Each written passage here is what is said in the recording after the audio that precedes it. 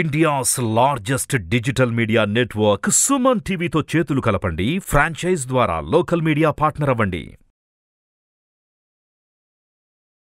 Hello Mvn Kashyap గారు. Hello Nagaraj గారు.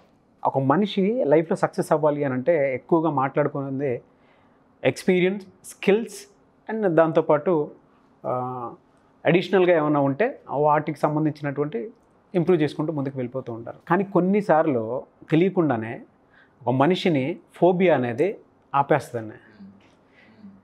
దాన్ని ఓవర్కమ్ అయ్యి బయటపడాలి అని అంటే అసలు ఏం చేయాలి? వెరీ గుడ్ క్వశ్చన్ అండి. యూజువల్గా మీరు అన్నట్టు అందరూ అనుకునేది ఏంటంటే నాలెడ్జ్ ఉండి, ఎక్స్పీరియన్స్ ఉంది, స్కిల్స్ ఉంటే నేను ఏదైనా చేయగలను. కరెక్టే, నేను ఒప్పుకుంటా. కానీ రీసెర్చ్ ఏం చెప్తుందంటే ఏ పని చేయాలన్నా we need 20% skills, knowledge, experience అండి. Knowledge, skills, experience only 20%. కానీ 80% మన సైకాలజీ అండి. Mind set. Very good word, mind set. నేను చెప్పట్లే, రీసెర్చ్ చెప్తుంది. మీకు ఒక ఎగ్జాంపుల్ ఇస్తా. క్యాంఫర్, కర్పూరం. నా మీ జాబ్ ఏంటంటే దీన్ని వెలిగించి వెలుగుతున్న కర్పూరంతో ఇలా ఇలా ఆడి ఆ వెలుగుతున్న కర్పూరాన్ని మీ నోట్లో వేసుకోవాలి. సార్, ఇది నేను మిమ్మల్నే కాదండి, నేను దగ్గర ఒక 10 years నుంచి ఈ కోచింగ్ ఇండస్ట్రీలో ఉన్నా. ఎన్నో లక్షల మందికి నేను ట్రైనింగ్ ఇచ్చా. నేను ప్రతి చోట ఈ క్వశ్చన్ అడిగా. Take a camphor, light it, play with the burning camphor, put it in the mouth. Believe me 10% మంది కూడా చేయలేదు. 10%. వెంటనే భయం, అంటే తెలియకుండానే ఆ ఫ్లేమ్ అది మైండ్లో వచ్చేస్తుంది మైండ్ సెట్లో. Yeah, then I show them. Let's see what happens.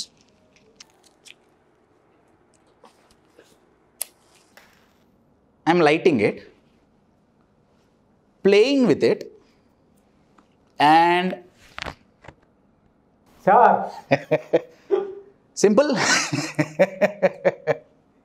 Now, knowledge number 1, camphor is a volatile substance. తొందరగా హీట్ పాస్ చెయ్యదు.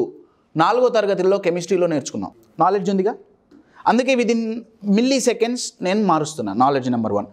Knowledge number 2, human tongue, palm కంటే, చేయి కంటే హ్యూమన్ టంగ్ మినిమం 5 రెట్లు ఎక్కువ హీట్ని రెసిస్ట్ చేయగలదు. Proof knowledge లేదనుకున్నాం. ప్రూఫ్ రోజు వేడన్నం కలుపుతున్నాం. గరం హే, put it in the mouth, నరం హే. మినిమం రోజుగా 2 సార్లు ఎక్స్పీరియన్స్గా, 2 సార్లు తింటాంగా, నాలంటోడైతే 3-4 సార్లు. నాలెడ్జ్ ఉంది, తొందరగా కాలదు అని. ఎక్స్పీరియన్స్ ఉంది హ్యూమన్ టంగ్ గురించి. థర్డ్, నేను నోరు మూయంగానే ఏమవుతుంది? క్యాంఫర్ నోట్లో వేసుకొని నోరు మూయంగానే ఏమవుతుంది? No oxygen, no fire. ఇది కూడా తెలుసుగా. మరి నాలెడ్జ్ ఉంది, ఎక్స్పీరియన్స్ ఉంది, దీనికి పెద్ద స్కిల్ ఏం అవసరం లేదు. మరి ఎందుకు ప్రతి ఒక్కళ్ళు చేయడానికి రెడీగా లేరు? భయం. అబ్సల్యూట్లీ సింపుల్ సింగిల్ ఫ్యాక్టర్, భయం, fear.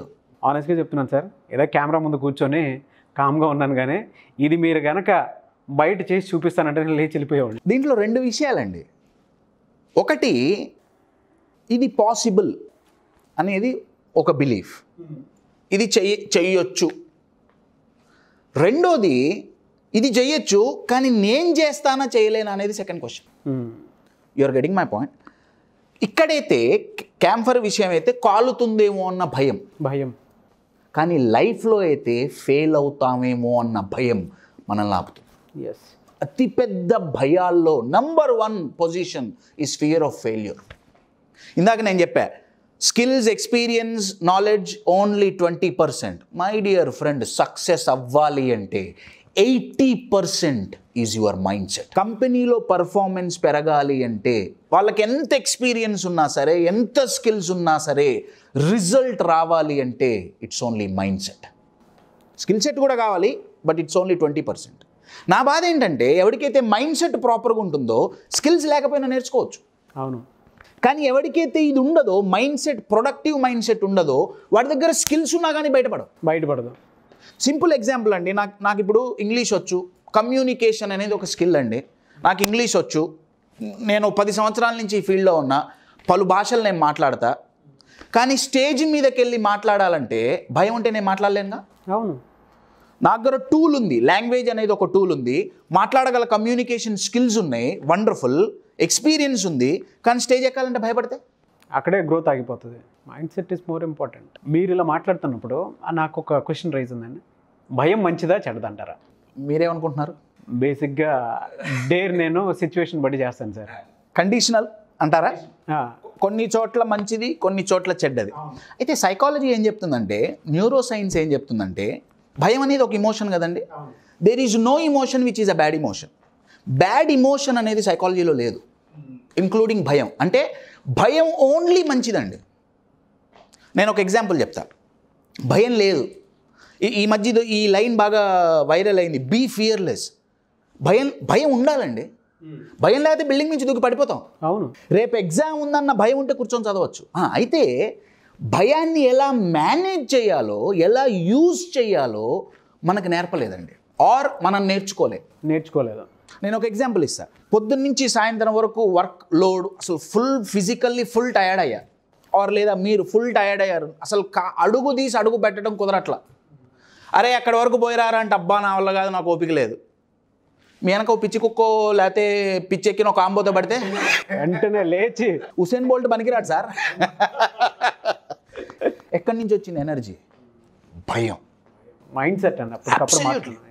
Fear is a warrior అంటే యూజువల్గా సోల్జర్స్ని మనం వారియర్ అంటాం. బయట ఏదున్నా ఎదుర్కొనేవాడు warrior. Fear is a warrior. కానీ మనం దాన్ని ఎలా యూజ్ చేసుకోవాలో తెలియకపోవటం వల్ల ఫియర్ అనేది మనల్ని వారియర్గా ఉపయోగపడట్లే, మనకి బ్యారియర్గా మారింది. అవును. The minute we use fear, my dear friends, there is lot of power. అయితే ఫియర్ తప్పు లేదు, ఫియర్తో ప్రాబ్లం లేదు, ఫెయిల్యూర్తో ప్రాబ్లం లేదు. ఇందాక మనం అనుకున్నాం fear of failure is the biggest problem. Failures మంచివే. మనకు చిన్నప్పటి నుంచి ఎన్నో మోటివేషనల్ స్టోరీస్ విన్నాం.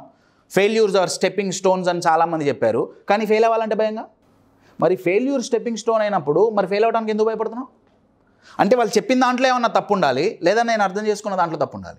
ఫెయిల్యూర్ స్టెప్పింగ్ స్టోన్ అని వింటున్నాం, కానీ ఫెయిల్ అయితే అదే స్టోన్ తీసుకొని తలబాలు కొట్టుకుంటున్నాం. అవును. ఫెయిల్యూర్తో బాధ లేదండి, ఫియర్తో బాధ లేదు. ఫియర్ ఎలా మేనేజ్ చేసుకోవాలి ఏంటి అప్కమింగ్ వీడియోస్లో నేను డెమాన్స్ట్రేట్ చేస్తా. కానీ ఫియర్ తప్పు లేదు, ఫియర్ తప్పు కాదు, ఫియర్ చాలా మంచిది యూజ్ చేసుకోగలిగితే. ఫెయిల్యూర్ ప్రాబ్లం లేదు, ఫెయిల్యూర్ చాలా మంచిది. కానీ ఈ రెండిటి కాంబినేషన్ చాలా డెడ్లీ అండి, ఫియర్ ఆఫ్ ఫెయిల్యూర్. ఒక ఎగ్జాంపుల్ చెప్తా. టెట్రాసైక్లిన్స్ అని ఒక యాంటీబయాటిక్స్, చాలా పవర్ఫుల్ యాంటీబయాటిక్స్, కానీ అవి పాలతో తీసుకుంటే పనిచేయవు. అంత పవర్ఫుల్ యాంటీబయాటిక్ పాలతో తీసుకుంటే పనిచేయదు, ఇంకా రియాక్షన్ వచ్చే ఛాన్స్ ఉంటుంది. పాలు చాలా మంచివి, టెట్రాసైక్లిన్స్ చాలా మంచివి, కానీ రెండు కలిస్తే గోవిందా. ఫెయిల్యూర్ చాలా మంచిది, ఫియర్ చాలా మంచిది, రెండు కలిసిందా ఫియర్ ఆఫ్ ఫెయిల్యూర్ అయ్యిందా, వారియర్ నుంచి బ్యారియర్గా కన్వర్ట్ అవుతుంది. ఓకే. ఫెయిల్యూర్ చాలా గొప్పవండి. మైండ్ సెట్లో ఇష్యూ ఎక్కడ వస్తుందంటే, ఒక స్టూడెంట్ కావచ్చు, ఒక కార్పొరేట్ ఎంప్లాయీ కావచ్చు, వాడు నేను సక్సెస్ అవ్వాలి అన్న మైండ్ సెట్తో పనిచేయట్లే, నేను ఫెయిల్ అవ్వకూడదు అన్న మైండ్ సెట్తో పనిచేస్తున్నాను. Thank you sir. Thank you so much MVN Kashyap గారు. Thank you.